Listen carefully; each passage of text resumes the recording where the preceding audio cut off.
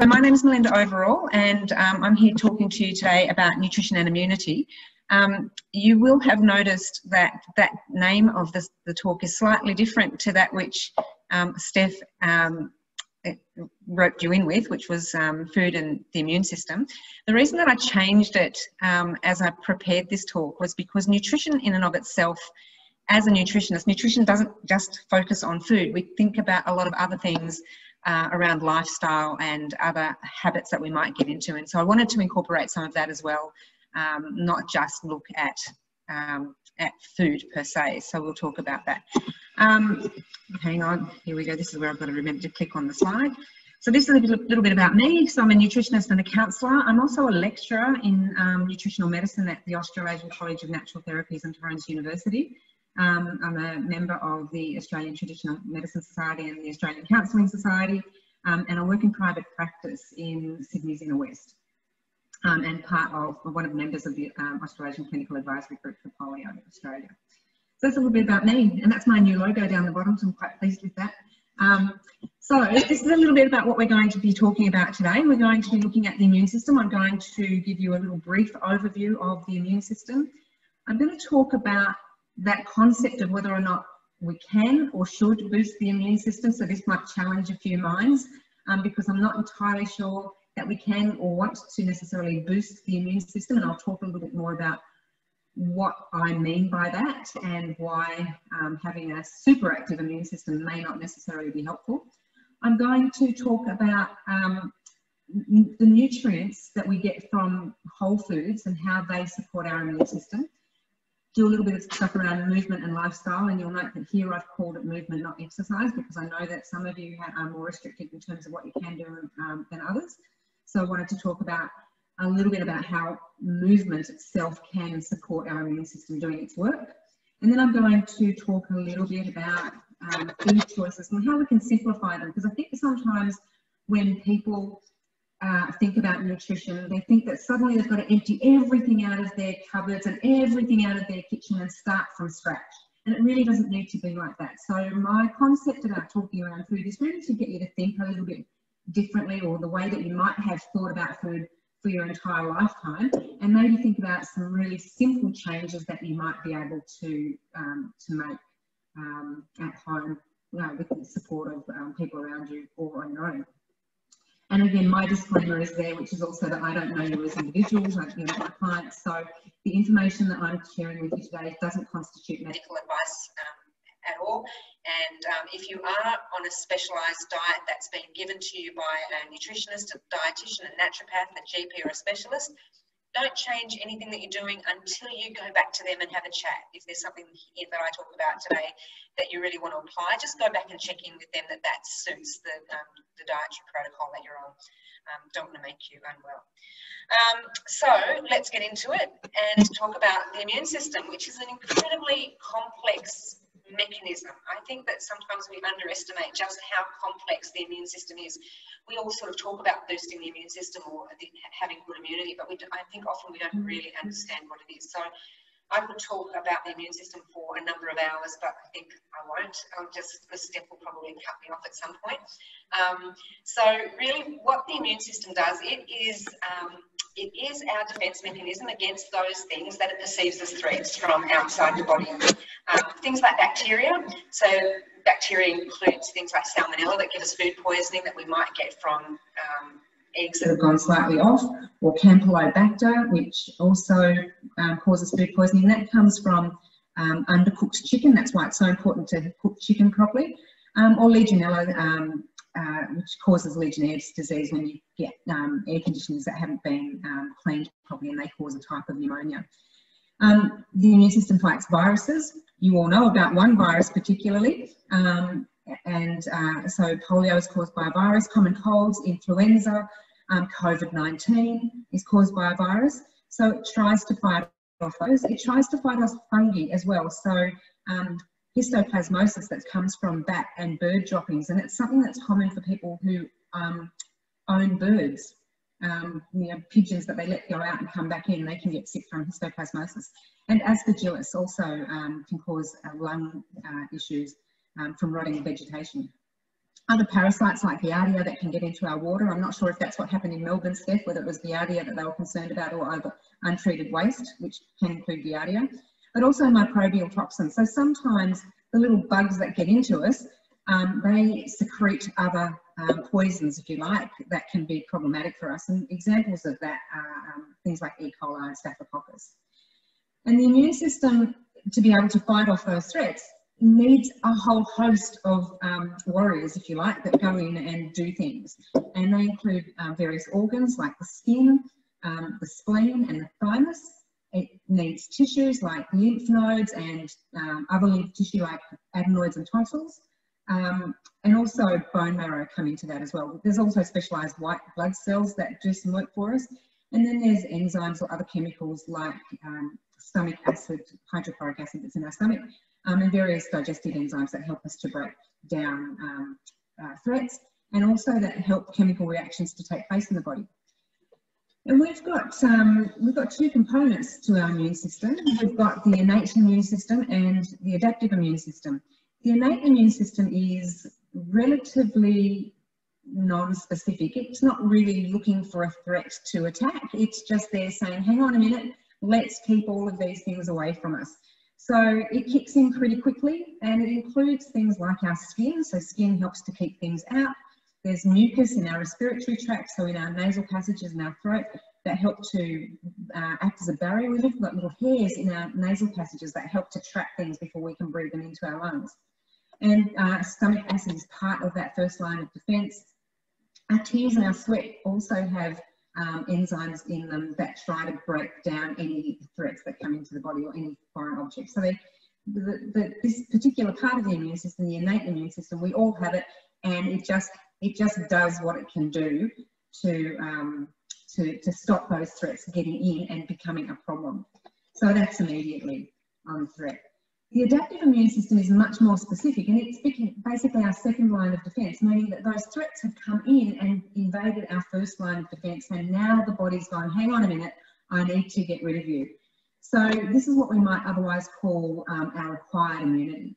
It takes some time for this part of our immune system to activate, but once it's activated, because the body's been exposed to a threat, basically the body, through the thymus, the spleen, the lymph and the bone marrow, start to produce antibodies. And antibodies are proteins that work to fight against specific threats that come in.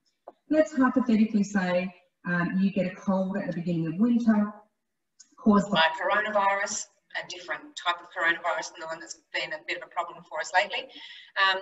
The body will send out these proteins to go out and attack that particular virus. And so you get better. You might have had a couple of days where you felt pretty off and pretty sick, and that's the immune system coming in and going, hang on, we've got to do some stuff here. We've got to get some inflammation going. So we're going to get swollen throat, swollen nasal passages to try and get everything from coming back into the body. I'm also going to produce mucus being something that's trying to trap things and expel it from the body. So you've had that first cold, and then the next time you get well, and then you're around someone else who's got a cold, and it's the same strain of coronavirus as the one that you've had. The immune system remembers what it did last time for that specific virus, and it comes back in and it fights it again, and it's much more effective, and it takes much less time to kick in. So those antibodies stay in our body and they remember what's been going on. So the immune system, the adaptive immune system, is quite specific, and it targets those things that are non-self pathogens, which means it's a threat from outside the body. The body is able to recognise, in most instances, that anything that I've got in me, any of my tissues, any of my cells, are actually part of me and shouldn't be fought. So we hope that, fingers crossed, the adaptive immune system actually works to recognise us rather than think of us as another type of threat. So hopefully that makes sense so far. I don't want to go through too much. As I said, we could do a whole lecture just on the immune system. But why do we actually want to focus on the immune system? Why is it something that at winter time people suddenly go, oh, we've got to get some vitamin C and some zinc in, and suddenly we're all drinking chicken soup? And why is it that it's become such an issue for us over this COVID-19 pandemic that we've been in lockdown since March 23 to some extent in Australia? It's because when our immune system is functioning properly, when it's properly regulated, it can act quickly to move in and fight certain things, like the coronavirus that causes COVID-19, which is called SARS-CoV-2. It recognises colds and flus. We're able to have little issues that might come of contaminated food, if you like, and stop us from getting food poisoning. So food poisoning can be fatal. I don't think many people actually recognise that.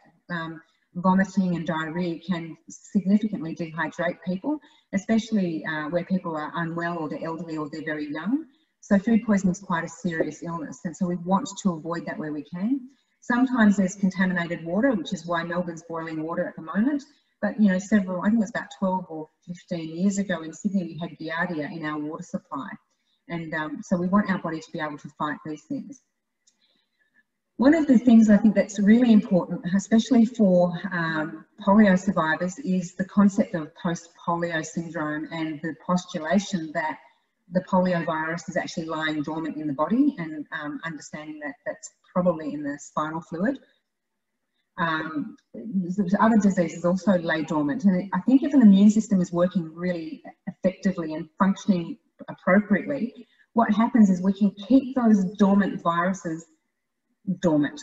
So we live with them, but we don't have to worry about them coming up and causing us problems. So for example, I have had cytomegalovirus, actually didn't even know I had it. So there's my immune system has gone out and done its work and kept me asymptomatic when I had cytomegalovirus, but I now have the antibodies for that, but I have cytomegalovirus now forever. So if I get run down, or I don't eat well, or I don't exercise, and I'm really stressed, what can happen is that gives an opportunity for that virus to raise its ugly head and come back, and it acts similarly to glandular fever.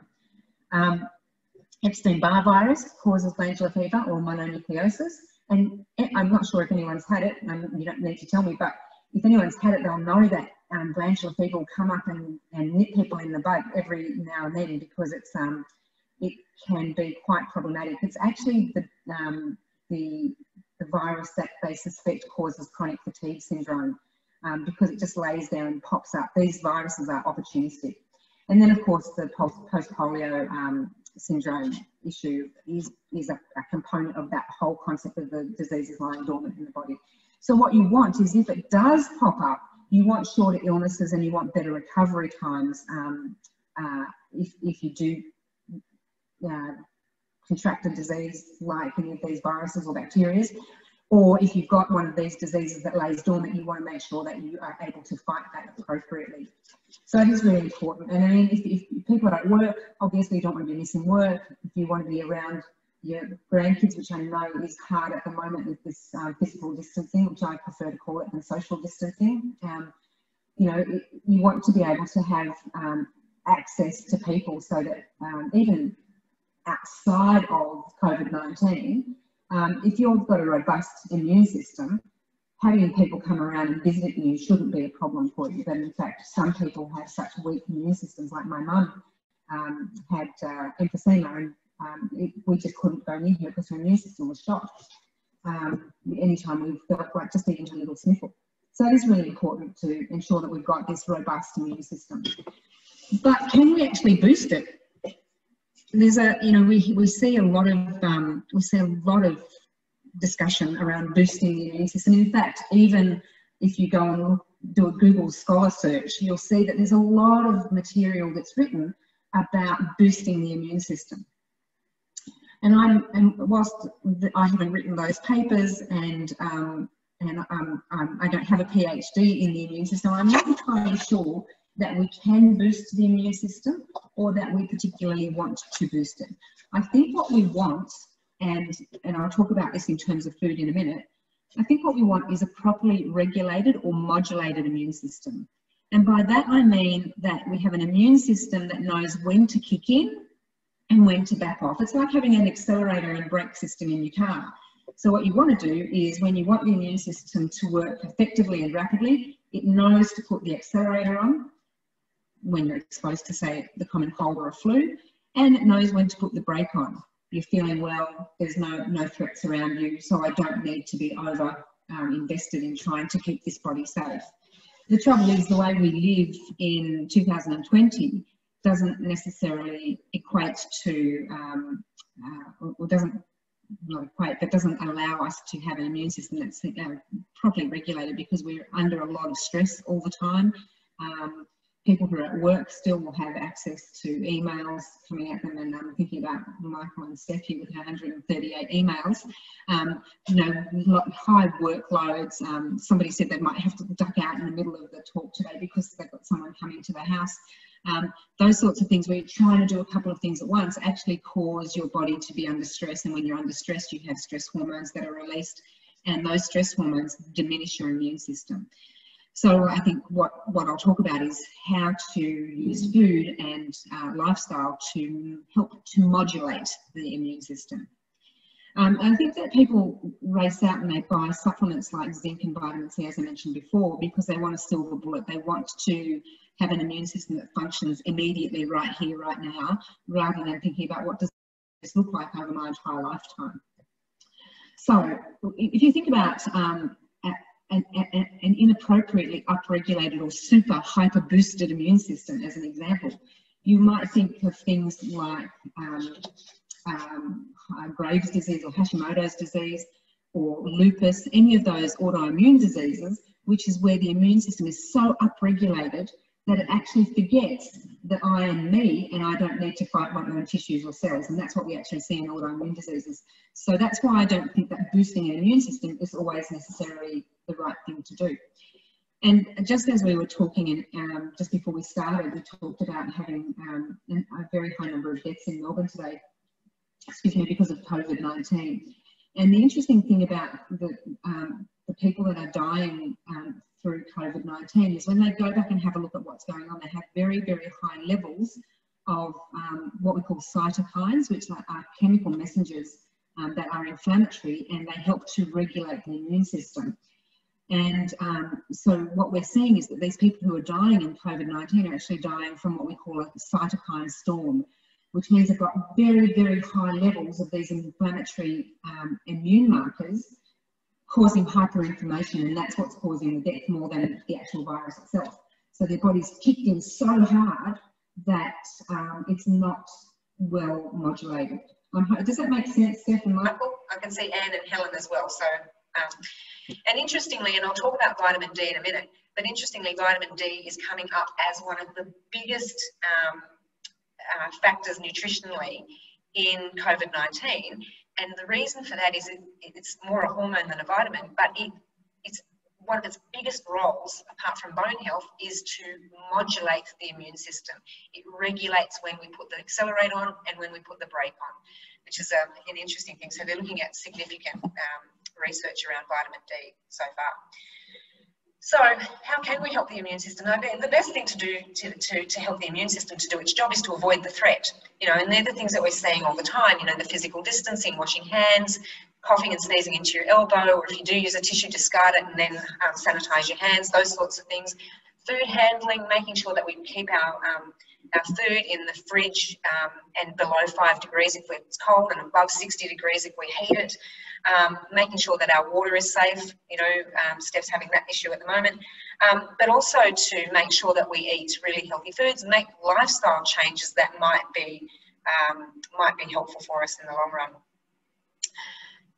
Vaccinations, I know, and I'm probably preaching to the converted here, but vaccinations in my nutrition world and that sort of natural therapies world is such a fraught, politically angst-ridden concept, and some people are really anti-vaccinations. I'm not. I think that vaccinations absolutely have their place, but work well with a good diet and lifestyle that supports the immune system in the long term.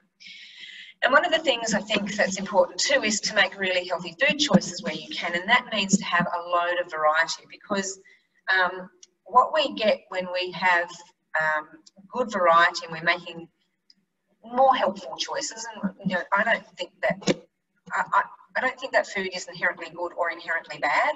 I don't think that if you have Macca's once a week you know, because you're taking your grandkids there, but the rest of your week is fantastic, healthy, whole foods. I don't think that Macca's is bad in that instance. It's where you start to do those sorts of things all day, every day. And, you know, some of my clients do eat McDonald's for breakfast and KFC for lunch and pizza for dinner.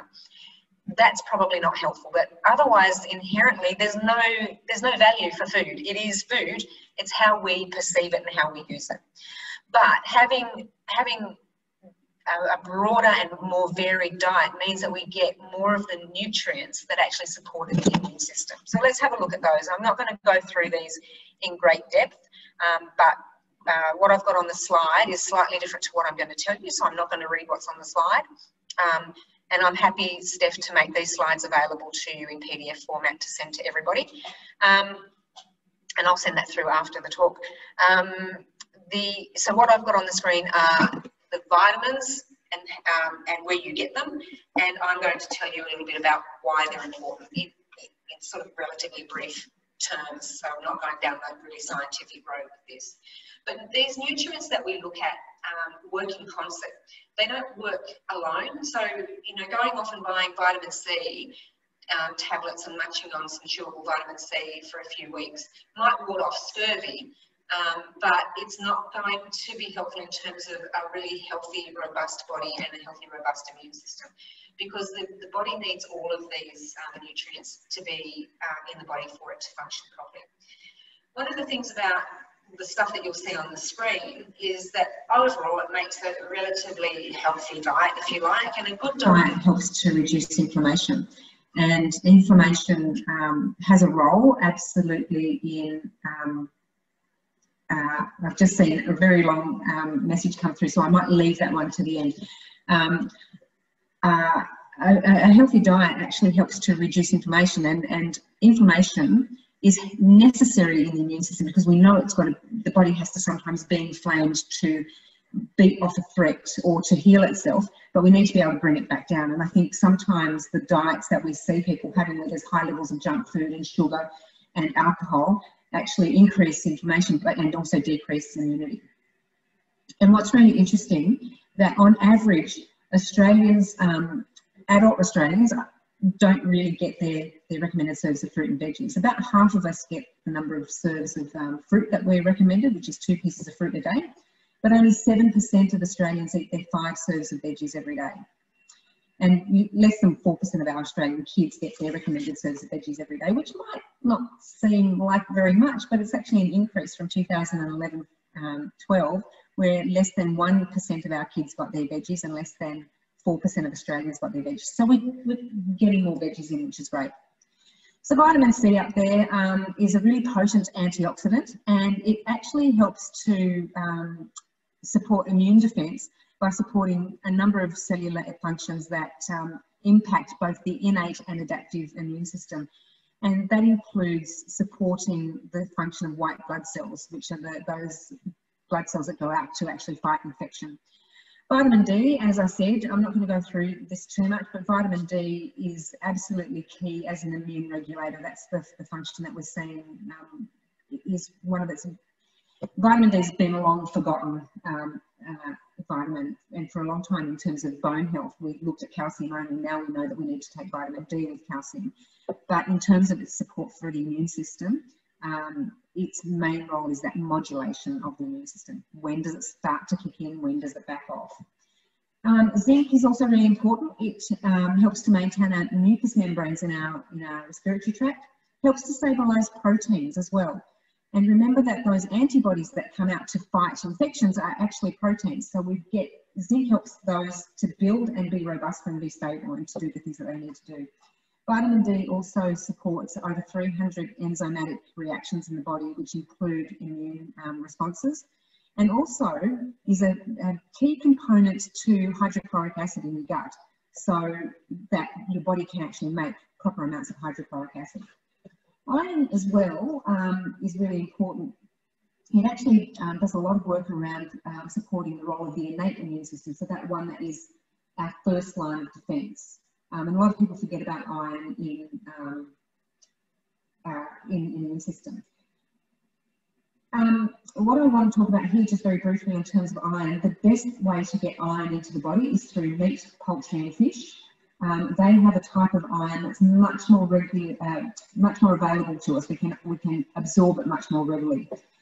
Green leafy vegetables, eggs and milk have a different type of iron called non-heme iron, and it takes a lot more of that iron to be consumed for us to get our daily intake of iron. So I'm vegetarian, and I need to eat loads of leafy green vegetables and have a fair number of eggs to be able to get my iron levels in. Selenium is also important, and Brazil nuts, you may be aware, is the place that most people think about when we talk about selenium. It's really important for its antioxidant properties, but it also is incorporated into special proteins that basically help to regulate the cells and tissues that are part of our adaptive and innate immune systems. So it has a role to play in terms of supporting those tissues and cells that actually do stuff for us in the immune system. Folate enhances the production of immune cells and also helps to support protein synthesis. So if we've got plenty of green leafy vegetables in the diet, then we'll have a more robust immune system. Folate, by the way, is vitamin B9, and it's what people tend to think about when they're pregnant. I'm not sure that very many of us in the room would be thinking about getting pregnant, but it's the one that we focus on in terms of neural tube defects as well. Vitamin A, again, another long forgotten factor or player in the immune system. It actually supports skin integrity, so a very strong role to play in that innate immune system, so that first line of defence. It's also an antioxidant and it's an anti-inflammatory, and because of those roles, it also helps to regulate the immune system as well. So it does a little bit of the same work that vitamin D does in terms of braking and accelerating. Vitamin B6. And often we don't think about B group vitamins in and of themselves. We think about them more as a complex. But vitamin B6 enhances the production of white blood cells and those antibodies to go in and fight infections as they come in. And vitamin B12 is also a big player in white cell production as well. So again, those cells that go out to fight specific infections. I do want to mention here that vitamin B12 is only available to us as humans in animal products. So if you're like me, and as a vegetarian, I eat eggs and milk, but if I was vegan, for example, I get basically no vitamin B12. Whilst there's vitamin B12 in some vegan foods or plant-based foods, it's not actually bioavailable to us. So if you've got vegans in the family, get them to have a bit of a think about maybe supplementing with vitamin B12. That would be really important. There's so many issues around vitamin B12 deficiencies, not just relating to the immune system, so it's really worthwhile getting that in, because otherwise they don't get it. Proteins again are specific. When we think about, we have a piece of steak and we go, here's some protein, fantastic, and so but we don't often think about what that protein does. When we eat a piece of steak or some eggs or some chicken or tofu, the body breaks down that protein into its constituent amino acids, so the building blocks of that protein, and the body rebuilds all of the proteins that it needs. So the body has about, that we know of, 250,000 different proteins in it, and they all have a specific role to play. And some of them are play the role of antibodies, some of them act as hormones, some of them act as neurotransmitters, chemical messengers in the brain. There's a whole bunch of things that they do. So protein is really, really important. And of course, so in terms of the immune system, antibodies and enzymes are what we actually want protein for. But in terms of being polio survivors, one of the things that's really important in terms of your diet and having good quality lean protein is that you want to ward off sarcopenia, so you don't want to have muscle wastage. And so for people who are polio survivors, having probably a little bit more protein than is recommended by the National Health and Medical Research Council is probably something that you'd like to consider. Again, I don't know you. Pending your kidney health is important in terms of protein consumption. You don't want to go too high if you've got kidneys that aren't functioning perfectly well. But in terms of the usage of protein for people who have had polio, I'd be looking at having at least 1.5 grams to 2 grams per kilo of body weight per day. So for men, the recommended dietary intake is 0.84 grams, so less than 1 gram a day. So I'm taking you up to almost double that. I was about to say something about that and I've just lost it. Yeah, protein needs to be managed by the kidneys. So if you've got a kidney issue, please go and have a chat to somebody about doing that.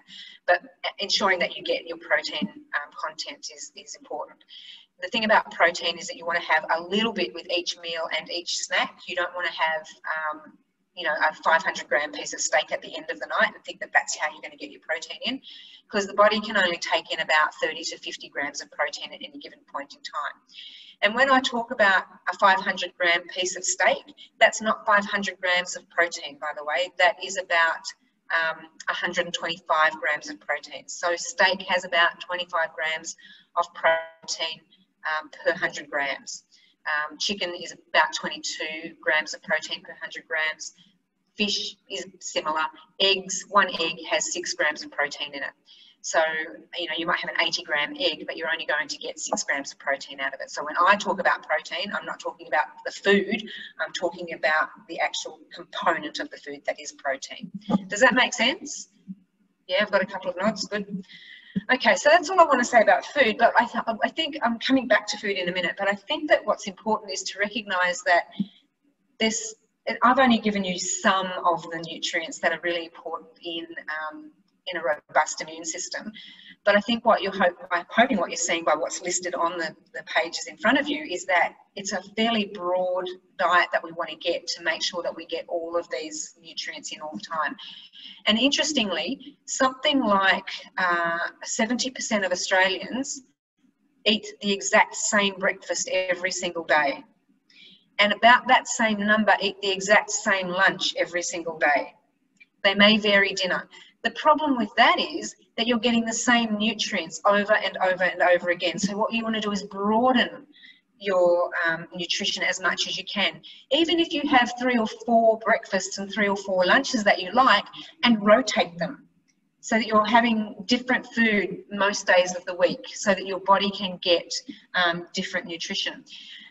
The other thing I'll say here is mostly I've talked about water-soluble vitamins. So B group vitamins and vitamin C are water-soluble. That means that we need to get them in most days of the week. Vitamin C particularly will flush that out very, very quickly. So it's important to keep involving that in our meals so that we can get that replenished every single day. Fat-soluble vitamins like A, D, E, and K, and minerals like zinc and selenium, we don't need to get every day because they hold in the body for a little bit longer because they stay connected to fat. So they're not being just washed out very, very quickly. So movement and lifestyle. Again, I've called it movement here, but listed it as exercise because we know the studies are around exercise more than movement.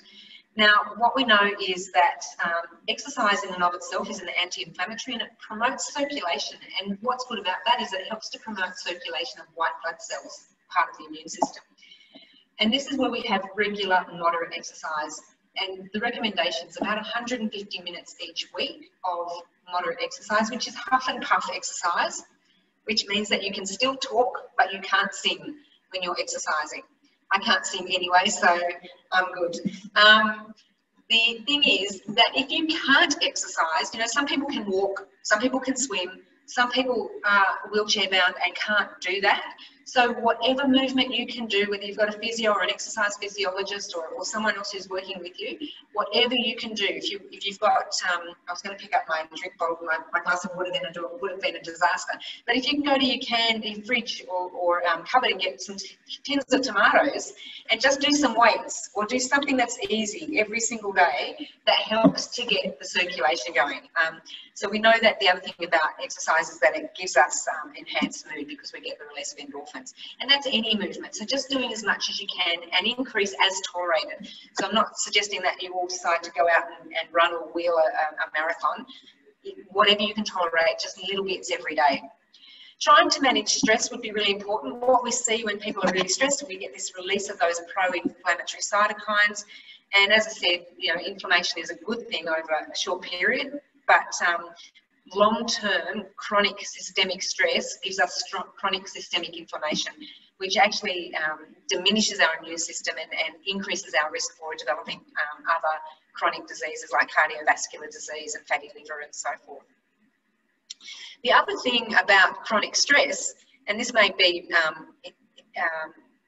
interesting to you, that long-term chronic stress actually can activate latent viruses. So really managing your stress will help to keep, won't be an absolute guarantee, but will help to keep polio virus at, you know, in its dormancy if we can. So really important to just do some deep breathing or some meditation, which we know helps to improve the immune function and to diminish inflammatory cytokines and to calm us down, calm the nervous system down. So a little bit of stress management, a little bit of meditation, even going in having a massage where you can have a little doze off while somebody's massaging you would be great. And trying to get some sleep in too. I think sleep is really underestimated when it comes to its capacity to support good health, but it can actually support the adaptive immune response. And we know that smoking and alcohol absolutely disrupts and weakens our immune system. Smoking also disrupts the respiratory tract and mucous membranes, so really worthwhile getting rid of it. Nicotine in and of itself is known to be an immunosuppressant. So if you smoke, maybe try and quit or cut down, and same with alcohol. Alcohol actually affects the innate immune system as well, not just the adaptive immune system. So what we get again is these pro-inflammatory responses. Weight management too. If you're a little bit overweight going into later life, you know, sitting with a BMI of about 26, the thinking around that is not necessarily problematic, but you know, being significantly overweight can be a problem because fat cells or fat tissue actually secrete inflammatory markers that tell the body to constantly be inflamed.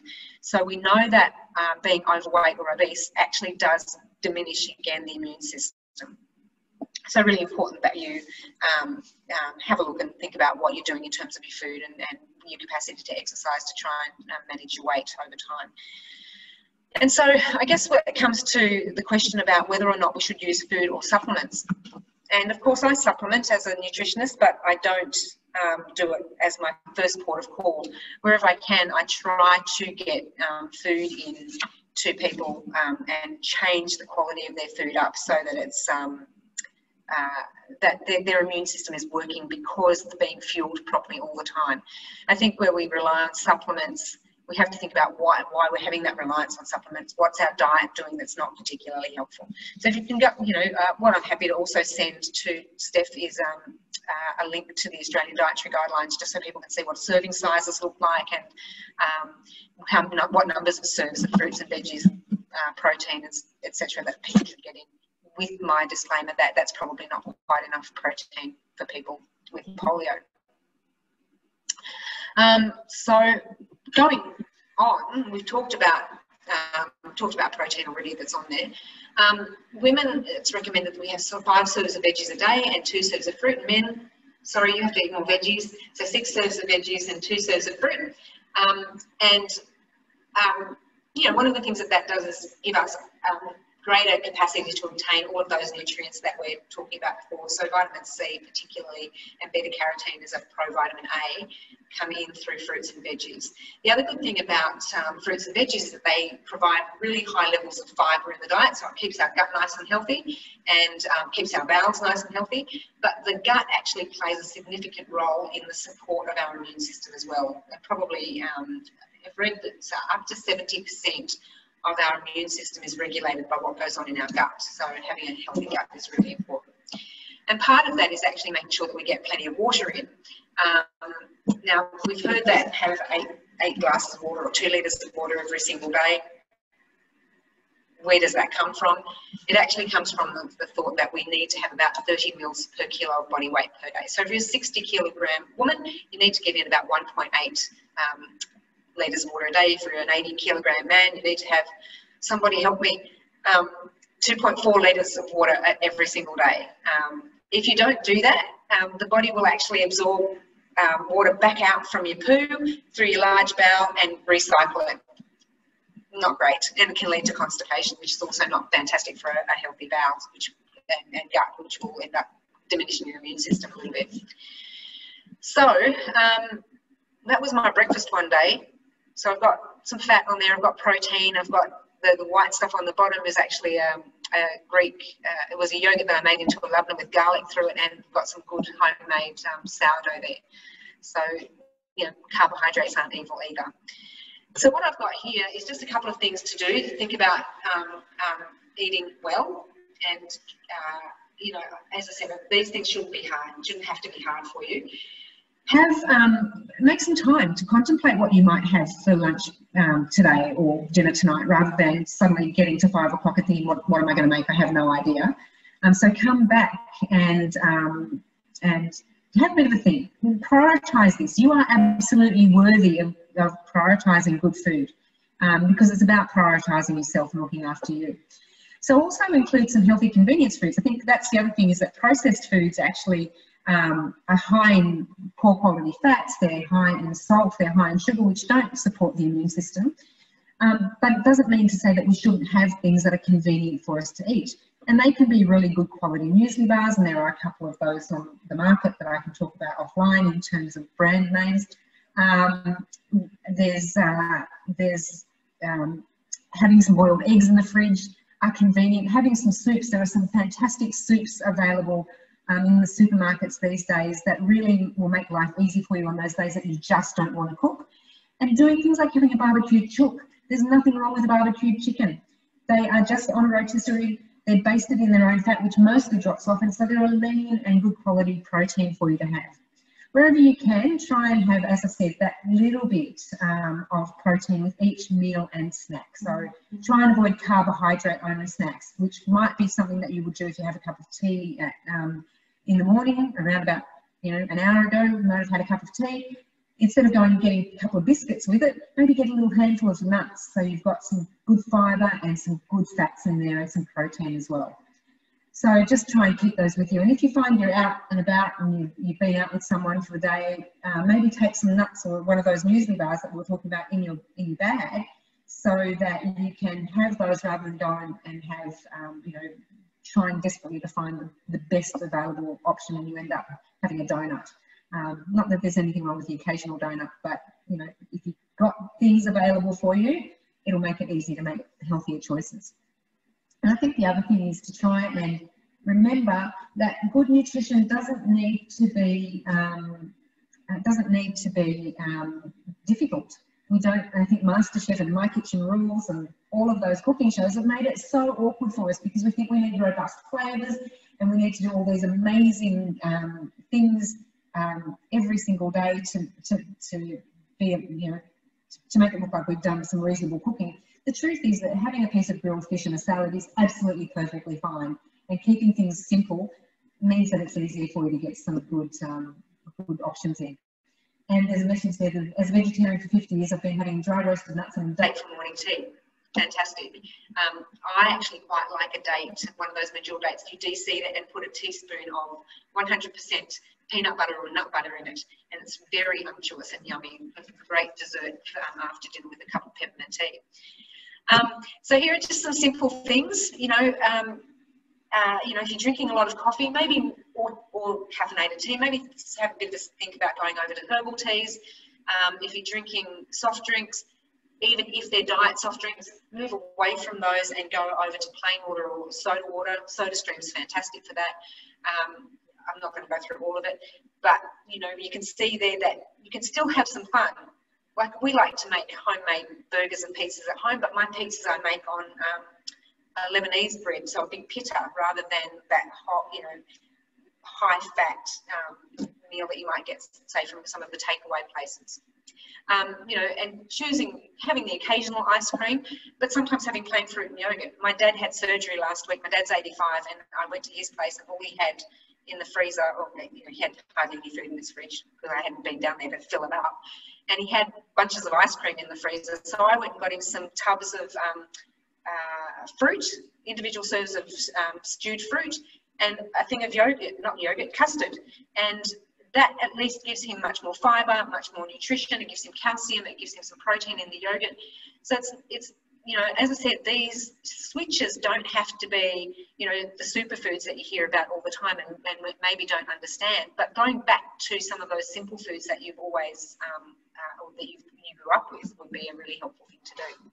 So hopefully there's some options on there that make a little bit of sense. And here's some extra snacks as well, just to make sure that that you've got that capacity to go and get something quickly and easily without making this hard for yourself. By the way, a boiled egg in a lettuce leaf is delicious. You get the creaminess of the egg and you get the crunch of the lettuce leaf, which is amazing. And down the bottom, if you're not accustomed to chia puddings, go and try one because they're delicious. Chia seeds, and have you can make with some milk and yogurt, put a little bit of drizzle of honey or maple syrup on there, and it sets. It's sort of the chia seeds will soak up the water, and you'll get fantastic soluble fibre for your gut and good protein in the chia seeds, and it becomes a little pudding, kind of like a maybe like a sago pudding or a rice pudding, that sort of texture. And edamame are the soybeans that are you can buy frozen now, so you just need to steam them up or boil them, stick them in the microwave, tiny bit of salt, and then you've got an amazing snack that has high levels of protein in it as well as other nutrition. And some fruit and nut balls. And if people want some recipes for fruit and nut balls, I'm also happy to send those, Steph. So look, I've taken about an hour, and that's it from me, because I don't want to go too hard over this stuff, because I wanted to give you some things to think about. But I'm happy to open up to questions